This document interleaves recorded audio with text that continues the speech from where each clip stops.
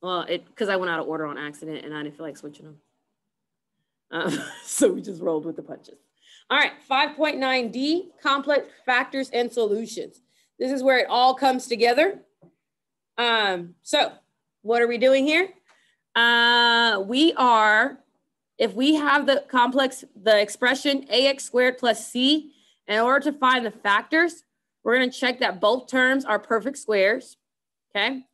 And if not, then we're going to divide both terms by a and see if it helps us through simplifying, if possible. We're going to rewrite. And the reason why we rewrite is because we use what we learned about factoring. If I'm in the form of x squared minus c squared, I can factor down to x minus c times x plus c. Then we're going to take the square root of both terms. And then we write them as factors. And if you're unsure, you should always check your answer by multiplying, AKA FOIL. Okay? All right, so we are in the form of 2x squared plus 8. Are 2 and 8 perfect squares? They're perfect squares? No. So because they're not perfect squares, then we're going to start off with, we're going to divide by our a. So step 1, we're dividing by a. And if I'm dividing each one by 2, that's going to leave me with 2x squared plus 4. What are your questions in step 1? No questions? Because 2 and 8, are they perfect squares? No. So they won't allow us to use that rule. That's why I said all comes together. All right. Step 2 is we're going to rewrite it as difference of 2 squares. So we're going to rewrite it as a difference of 2 squares. So it's going to become 2x squared minus negative 4. And the reason why we do that is so that we can factor by taking the square root. So we can take the square root of each term now. So step 3 is to take the square root of each term. Dots, difference of 2 squares. So I'm going to take the square root of each term. And I'm going to write my factors. My GCF is still there. What is the square root of x squared? X. What is the square root of negative 4? 2 what? 2i. If there's a negative underneath the square root, you have to include the I. The negative from last Thursday? Or 2 Thursdays ago at this point? Okay. And when we take the square root of something, it produces a positive and a negative. So my other factor is x plus 2i. And this would be my factored answer. If I was not sure, then I will use FOIL and distribution to recheck.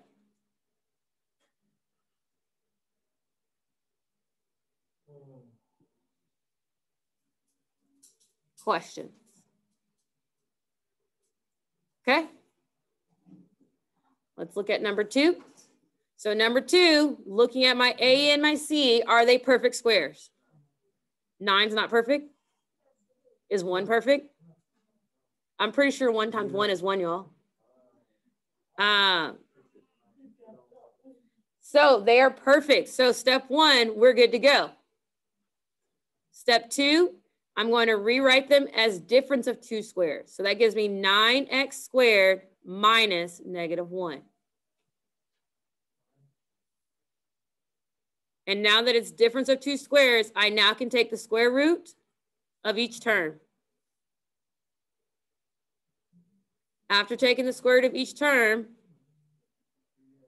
that gives me 3x, 1 what?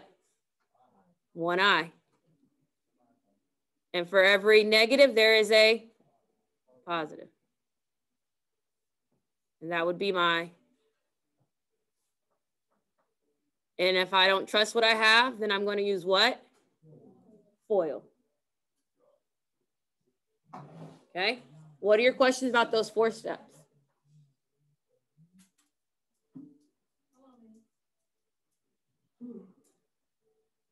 Questions, comments, concerns? Remember, taking the square root of a negative, you're going to have an I, and you're going to have a positive and a negative version of the root. All right. So on your part 3 of your classwork for this section, you have 4 problems, and you'll be able to actually come back and check them. So within the notes on Canvas, you can come back and check your answers to make sure you did it correct.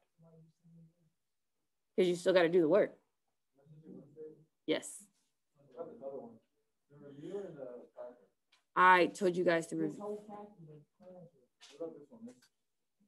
So last part of D, decide if we're going to solve full on. So finally solving a full problem. So we've been learning little bitty skills to get here.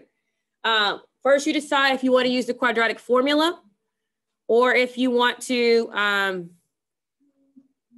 complete the square.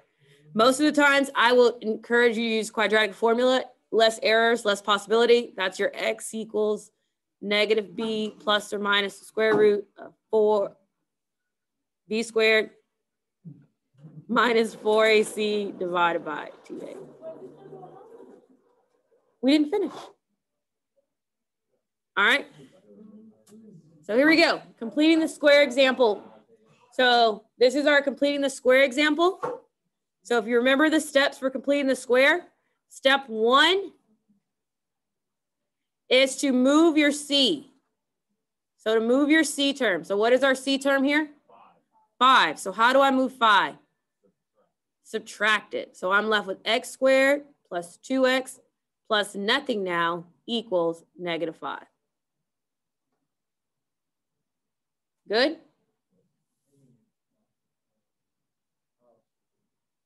And step 2 is we're going to find what we called our magic number. And your magic number is your b term divided by 2 squared. So my b is 2. So what is 2 divided by 2 squared? 1. And now I'm going to add that to both sides. So I add the magic number. Add a little bit of magic to it. And that gives me x squared plus 2x plus 1. And what I do to one side of an equal sign, I have to do to the other side. Step 4 is to factor.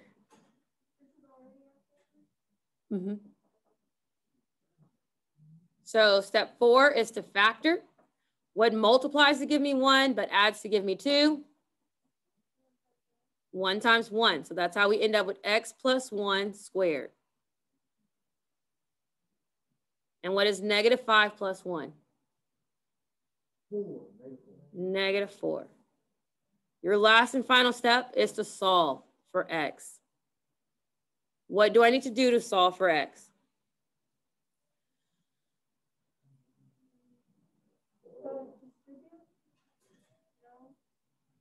Square root. I'm going to take the square root of both sides. That gives me x plus 1 equals plus or minus negative 2i. What is left for me to do to get x by itself? Subtract 1. What I do to one side, I do to the other. So we now know that x equals negative 1 plus or minus 2i. Because you took the square root of a negative. When you take the square root of a negative, it produces an I. So that means that this graph would be floating and not touching the x-axis. Okay? All right. About to ring. It's about to ring. All right, last piece, quadratic formula. Again, quadratic formula is x equals negative b plus or minus the square root of b squared minus 4ac divided by 2a. So with the quadratic formula, step 1 is to identify your variables. My variables are a is negative 4, b is 6, and c is negative 3. Step 2 is to plug the bad boys in. So I have negative 6 plus or minus the square root of 6 squared minus 4 times negative 4 times negative 3 divided by 2 times negative 4. Are there any questions about where everything was plugged in at? And then we just, step 3 is you just simplify. You start cleaning all of this up. So you keep going. And now I have negative 6 plus or minus, and I'm gonna do my discriminant, which is 36 minus 48 over negative 8.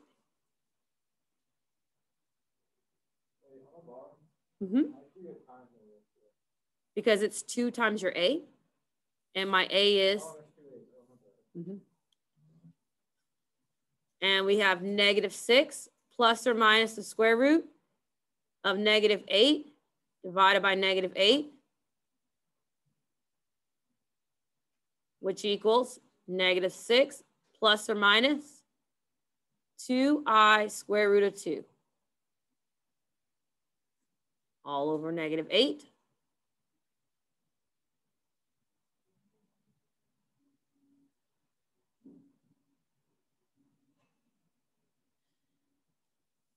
Step 4 is to simplify. If I can divide, if there's a GCF between all of my outside coefficients, then I use it. What is the GCF between my coefficients? 2. So my answer is x equals negative 3 plus or minus I square root of 2 over negative 4.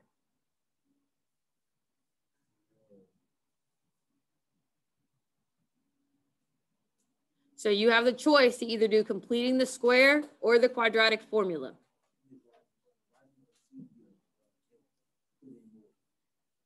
That's the formula. So you have 4 of them to do. Which one however you choose to do it is up to you. I encourage quadratic formula, less error. And then you can come back and check your answers. They are part of the notes. Okay. All right.